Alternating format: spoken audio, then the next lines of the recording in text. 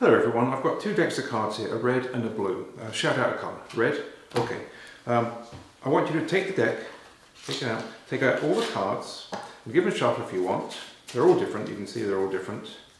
And in your hands I want you to just take out any card, and don't look at it, just place it face down. So no one knows what that card is, not even yourself. You have a completely free choice. And what we're going to do, we're going to place that card inside this wallet. There's a little window so you can see it. And to keep things interesting, I've got a $100 bill. If you could sign a $100 bill, you don't have to, but for now we won't, but you could have done. Place that $100 bill in there. Now, if this trick goes wrong, you win the $100. Is that fair? I think it's pretty fair, isn't it? Let's just secure your card in here.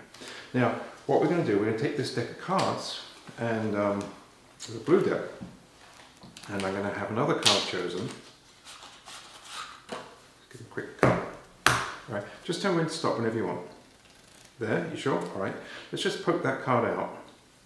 And wouldn't it be amazing if that card you've just chosen matched the card you freely chose in the beginning?